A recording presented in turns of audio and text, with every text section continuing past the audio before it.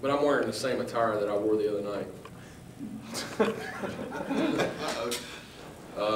Yes, I do know that I'm wearing the same attire from the other night. On Wednesday morning, mid-morning, we lost Bart Andrews. And Bart, he and Doris are guardians of women's basketball program. Do a lot for us and show us unbelievable support financially, but also attend every home game, some road games, as well as they travel the country in their motor home. Bart and Doris also have ties to Jennifer and I in Arkansas, and we didn't know that when we came here, but they kind of took us under their wing. And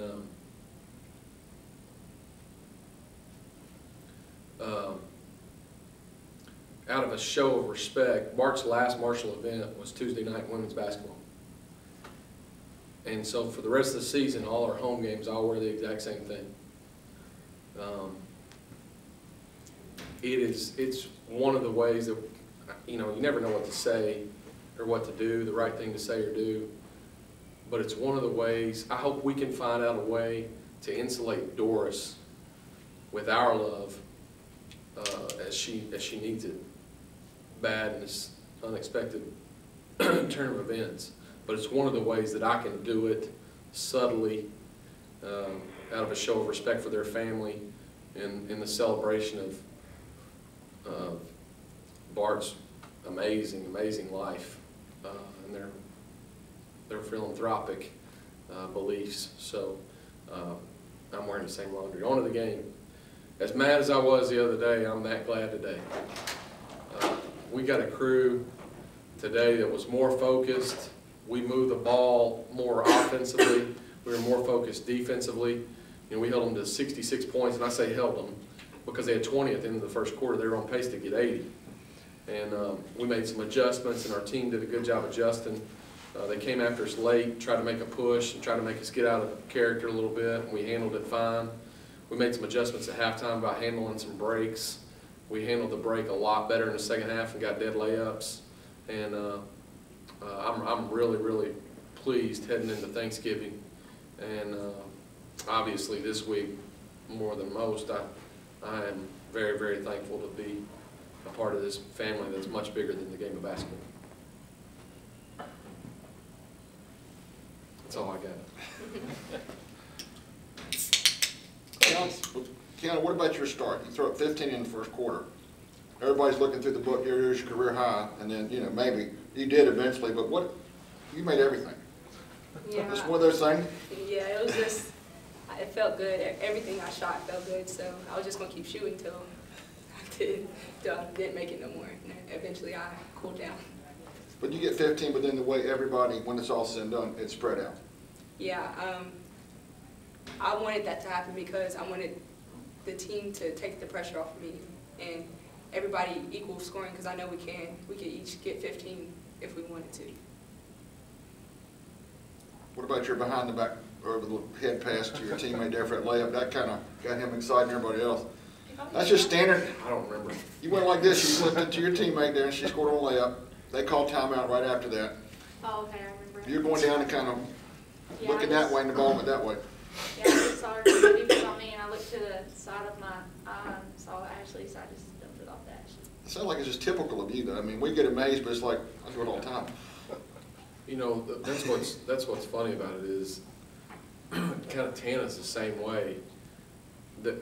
Their skill set is really good. Our team's skill set's pretty good. And when you're not reading play, you're just reacting.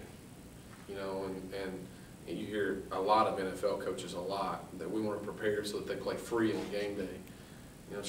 I wouldn't be surprised if she didn't remember it. And I was really excited about the play. I didn't know she threw it behind her head. I'm just glad it got there, and I would have went nuts if it didn't. But that's whether she bounced it, kicked it, whatever. Our team's pretty good. We're still trying to figure it out. I'm trying to figure out lineups. We started a different lineup today, and the lineups were a little bit different and funky. And I'm still trying to figure out what to do with our crew. And we're so deep, it'll probably continue all year long. I hope they can handle it. If they can handle what we're doing now, we'll be okay. If not, we'll struggle a little bit. But the reason we set this schedule this year is to learn a lot about ourselves moving forward. And I think we're doing that, we're challenging them. One of the things I talked to them about the other day, and I know you really want to talk to them, we talked about pressing, because we are so deep and everybody wants minutes. I don't care if Kiana would have scored 90 today, I don't want her to play 30 minutes. I want to balance it out so we're not fatigued and we've got good energy in the game. And they get frustrated sometimes if Kia wouldn't have hit her first shot, or Shayna doesn't hit her first shot, their day could be over, you know. And this is a classroom, that floor is a classroom, and that day is a test. Well, I mean, if you make a B in chemistry, you're pretty excited. And this is the hardest class you'll ever take on a college campus, is college basketball.